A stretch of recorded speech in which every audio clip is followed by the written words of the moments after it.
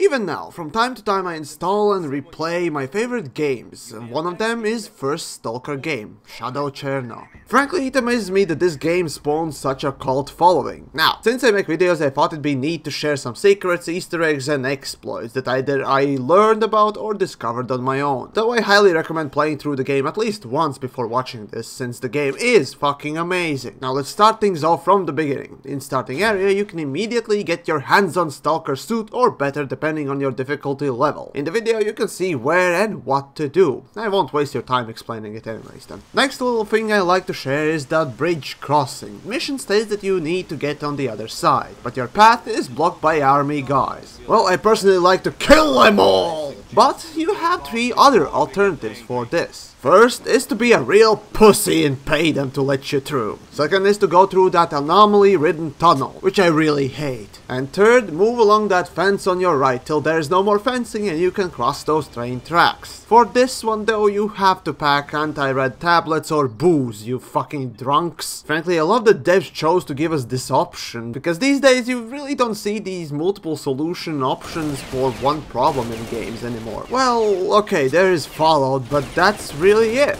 Now, upon arriving in Grabage, you hear a group of stalkers asking you for help, whether you choose to help them or not. Next to their camp, you can find shit tons, and I mean shit tons of ammo for your Viper. For that, just shoot those crates up in the watchtower and watch ammo rain from the skies. Man, there are over 1,000 bullets in these crates, and frankly, that ammo lasts you for so long. And really, you can go around spraying and praying in its truest sense.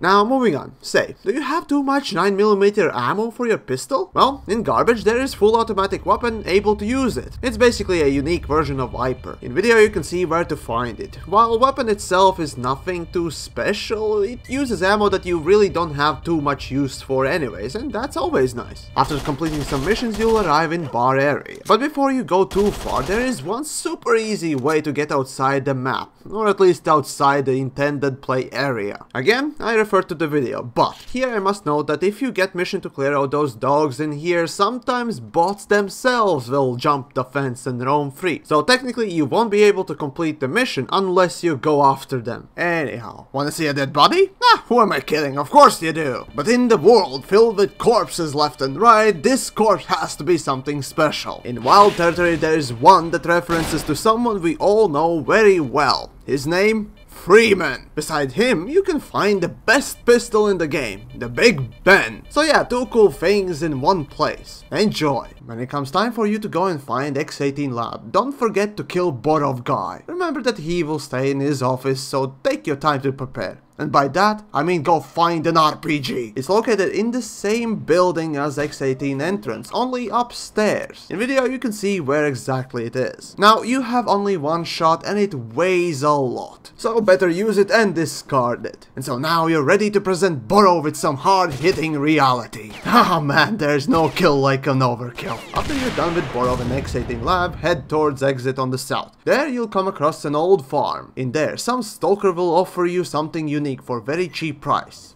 Now, did you read it?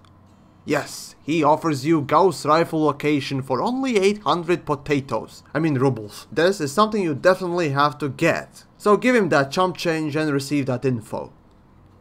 Yeah, you just got scanned, player. Man, you're such a gullible prick, aren't you? Well, here's the thing. Obviously, you will kill them unless you're that kind of a pussy that pays army to cross the bridge thing too. Good news here is that one of these guys is carrying Noiseless Viper, which I personally keep as a trophy. Also, upon arriving back in Cordon and talking with Sidrovich, I think he has a unique version of Thunder for sale, but I can't really recall that correctly, so well, if he has, definitely get it. Although there are more tips to be covered, and I will definitely make another video on this. But remember, these tips, secrets and so on are things that I find the most noteworthy. Sure, there are smaller things that I didn't cover, but that's for another time I suppose. As for now, good hunting, stalkers.